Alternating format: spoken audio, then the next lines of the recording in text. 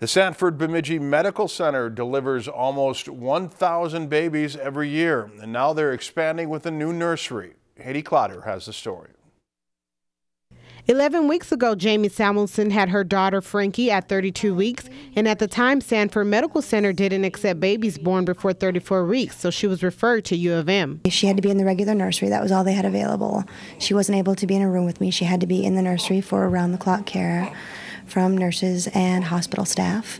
If they would have had this in place already, she would have been in one of these rooms, and I could have stayed with her. The Sanford Bemidji Medical Center hosted a ribbon-cutting ceremony for the grand opening of its new nursery. There's been an increase with infants needing a longer stay, and the facility will provide newborns with extra care. We have been noticing an increasing trend of infants that are requiring a longer length of stay in our special care nursery, which are infants that need respiratory support or feeding issues, that sort of thing. Some of the infants who will stay in the nursery are due to substance-exposed pregnancies because their mothers use illicit drugs or even legal drugs, but the nursery isn't exclusive to them. We needed more space, and individualized patient rooms was key to the healing environment for these kids. Construction of the new nursery began in July of last year and will be up and running by next week.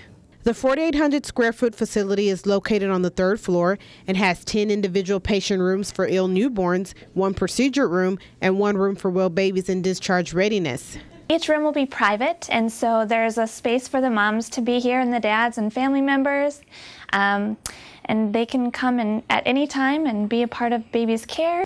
The panda warmers in the rooms are for less critical infants, and the giraffe beds are for the more critical infants. At times when parents can't be with their babies, volunteers come in and rock them. Over the holidays, we did 3 evenings a week. We rock from 4 to 8, so we're great rockers. We rock New Year's Eve here.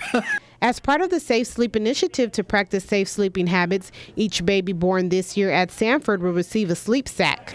Our winters are cold, and we want our babies to be nice and warm when they go home. They'll finish setting up the rooms on Monday, and Tuesday the babies will move in. In Bemidji, Haiti Clotter, Lakeland News.